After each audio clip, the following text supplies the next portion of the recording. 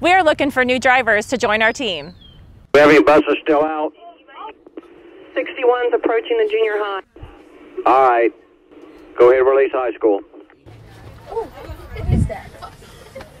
Being a bus driver has a lot of perks. You're on the same schedule as your kids if you have kids in the district. You've got holidays and spring breaks and snow days, and along with those, that type of schedule, you also have, once you become a regular driver, you have health insurance, a retirement plan, sick days, personal days. You get to accumulate all those things.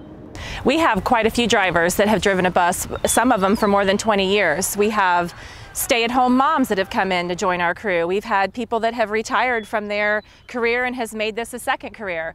I've been driving a bus for Springboro for 12 years. I started driving a bus because Steve and I were self-employed and we needed insurance. And so I came and I saw the transportation supervisor. I studied the packet and the trainers were great. They take you around the district and they work with you, they study with you, and you get through it. I've met so many friends and there's so many people here. It's just different every day.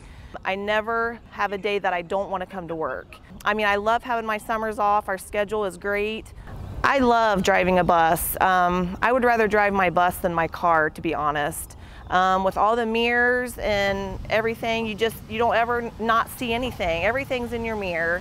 It's fun. I actually wish I would have started sooner.